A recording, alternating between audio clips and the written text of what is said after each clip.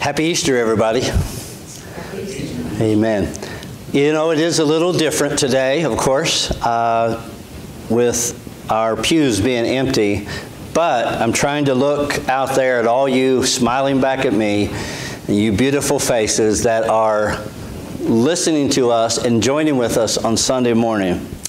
I read an article in the United Methodist Discipleship page by Derek Weber, who said that preachers in the Orthodox religion do not preach on Sundays, on Easter Sundays. That they stand in the pulpit and tell jokes on Easter. Interesting. After all, Easter is a day of laughing at death. If you think about it, Jesus stood on the other side of the grave and he said, "O death, where is your victory? O grave, where is your sting?" And so Jesus stood on the other side of the grave, and in a sense, he laughed at death itself. And so I think it is appropriate to laugh and to have joy on Easter. But yet, some may say, how can we laugh and how can we have joy in such a time as this? When we know people are hurting, we know people are dying, and we know that this pandemic has just turned our lives upside down. How can we have joy in such a time as this? And I'm reminded of the children of Israel when they were taken away into a strange land in captivity and made as slaves. And their captors, knowing that they were people of songs, said to them one day, "Sing a song of Zion for us." And they wanted them to sing.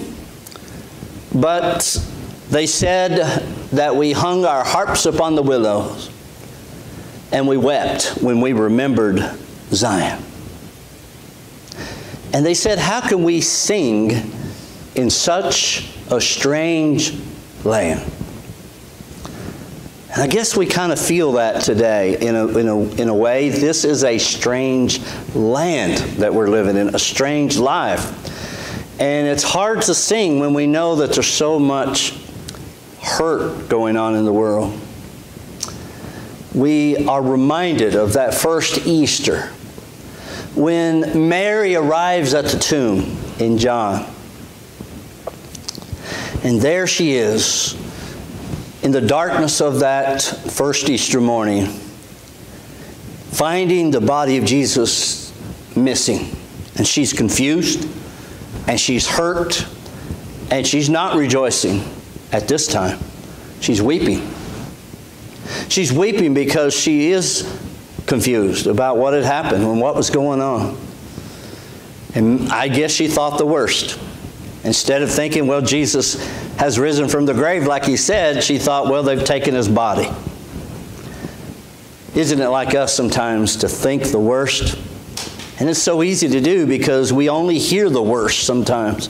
When you turn on the news, it's enough to drive you crazy because all you hear is the bad news, and very seldom do you hear the good news.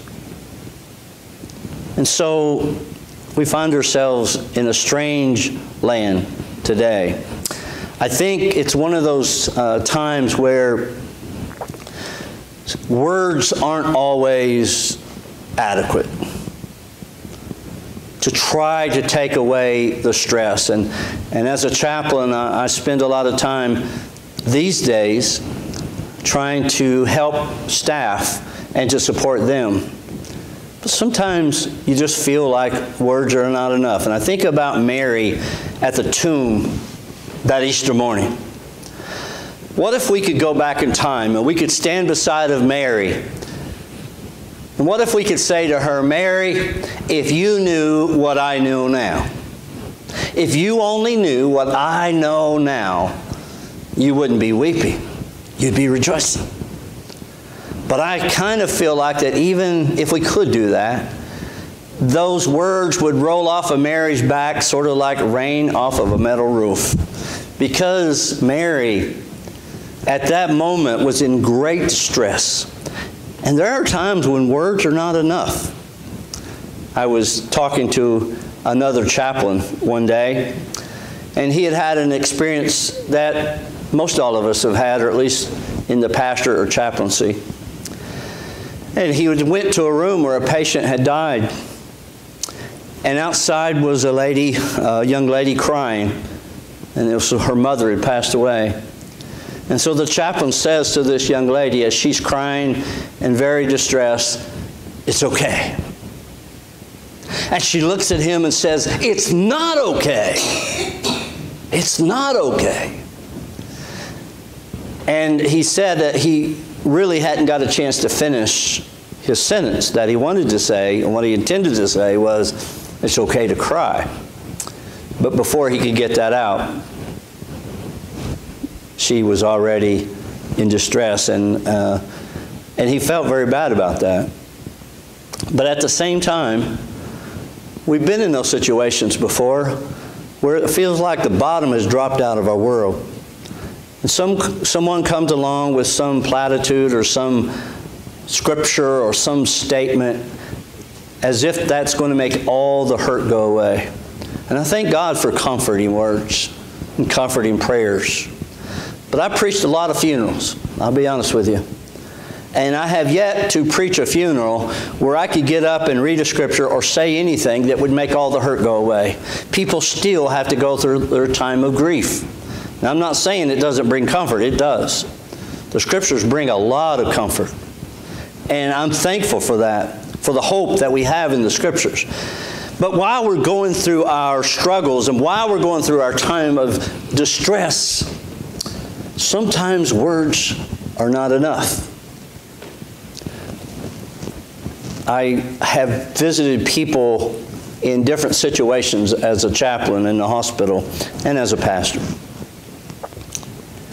And I will tell you that there's all kinds of different reactions that people have at the time of death. It's very interesting to me that there are some who will grieve in different ways, and some will cry and some will scream. Some will be very composed and do not show much emotion at all. And it's always been an interesting thing to me. And then I've even had families who sit around the bedside of a loved one who's dying or has died and laugh and tell jokes and talk about the person and talk about the things that they've done in their lives. And I think that's okay. There is no one-size-fits-all to grief. In fact, I would imagine that when I die, that's going to be exactly what happens. That there will be my family sitting around and laughing about all the crazy things that I've done in my life. And I can just see that now, and I'm okay with that. But I think about, I'll give you an example of one that happened to me not long ago. I went camping, and people that know me well know that I have things that happen while I'm camping and different things that things seem to go wrong, okay? So I'm out there in the woods, and I had backpacked and hiked in on Pine Mountain. It was a couple miles back in. And it was a nice night, but the wind began to pick up really bad. And when I left the house, I looked at the weather report, and it was supposed to be okay until the next day, but that changed. I guess I didn't watch WYMT or whatever, but the weather changed, and when I looked at it on my phone, there was going to be a terrible thunderstorm that was going to happen at like 5 o'clock in the morning. And I'm out there, me and my dog, Toby, and our little tent, and I'm like, I do not want to be out here in a bad thunderstorm. I can handle rain, but this is supposed to be a really bad thunderstorm. So I'm going to pack up tonight. I called Sandy and said, I'm coming home tonight. So we packed up and started heading on our way. And then when I put my backpack on, I had my bear spray on the side, and somehow the clip is missing. But my backpack hit my bear spray, and it sprayed out. Thankfully, it did not get in my eyes, but it went all over my arms and on my side. And I got to tell you something.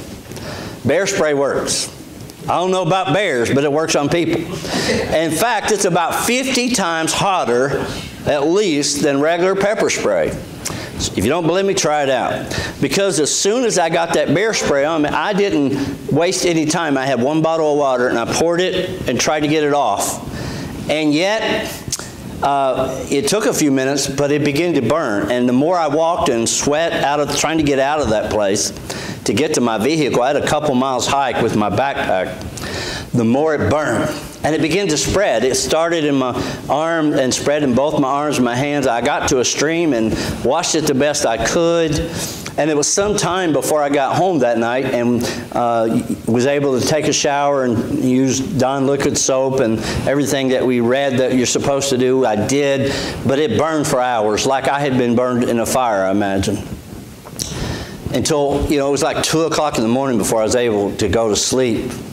And even the next day, my hands burned. It was a rough event. I want to tell you, it was not funny at the time that it happened. Not for me, anyway. But I can imagine that that's just one of the stories that will be told at my funeral. My funeral will be a bunch of jokes, probably, and that's okay. Because here's the thing. I know that people know me, and I think my family knows that when it's all said and done, that I've run the race, I've kept the faith, and I've finished my course. And I'm ready to go and to be with Jesus. And there's a lot of benefits to laughter. I actually was doing some research on this, and I wanted to share this with you, just some of the benefits of laughter.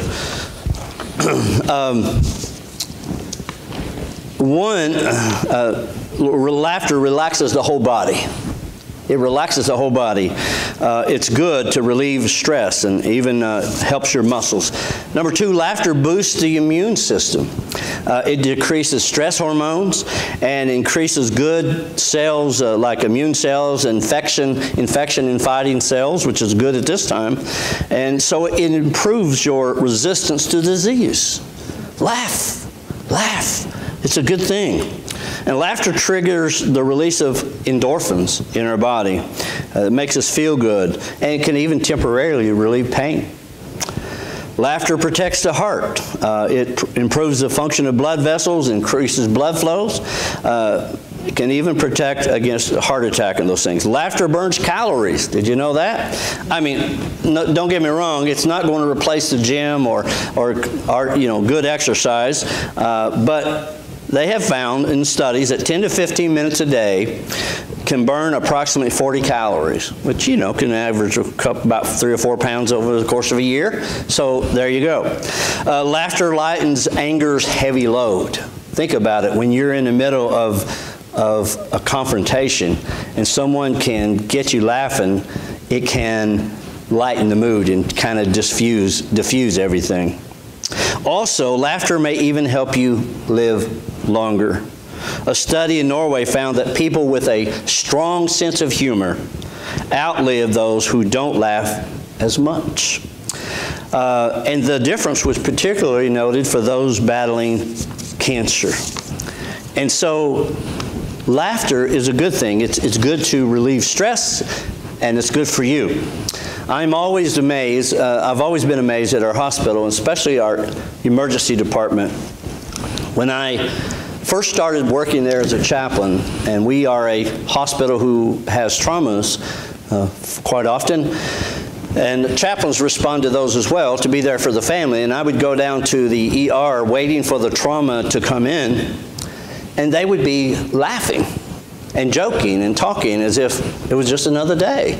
And at first I was a little taken back by that. I was like, I was thinking they would be stressed out. And if you watch them on TV, those doctor shows and stuff, they're all freaking out and everything. But most of the time, that's not what happens, at least not in our hospital.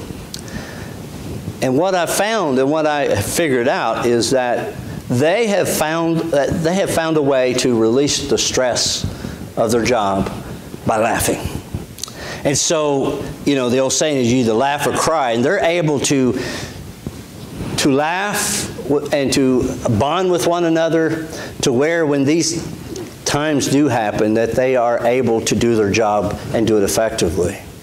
It's not that they're minimizing anyone's pain and not that they're laughing at anyone, but that they have learned how to relieve their stress. And I believe that's important for all of us today to be able to do, to relieve our stress. And if there is a day, if there ever was a day that we should be able to laugh, it's Easter. If there ever was a time that we should be able to rejoice, it's Easter. Because Jesus has risen from the dead. Listen, Jesus stood on the other side of the grave. And he said, I have the keys of death and hell, and behold, I'm alive forevermore. Rejoice. Jesus laughed at the very face of death. And I believe it's appropriate for us to stand up and to laugh and to praise God and have joy. This is the joy of Easter, that Jesus has risen from the grave. And because he lives, I can live also. Thank God for Jesus. And thank God for his wonderful promise of tomorrow. And I believe that all of us can understand the importance of just rejoicing in the good things of God. There never was and probably never be a time until Christ comes back when everything in our lives will be perfect and everything in our world.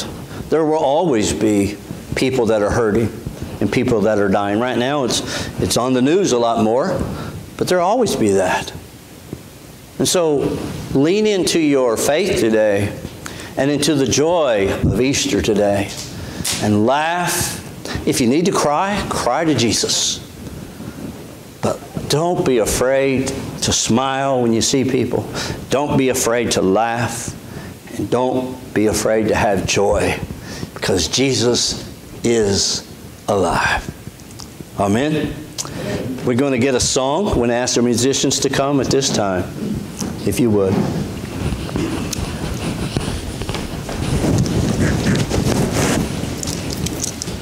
And we just want to remind you that we are available if you need to talk, but we want you to know that Christ loves you, and we love you, and we're here for you.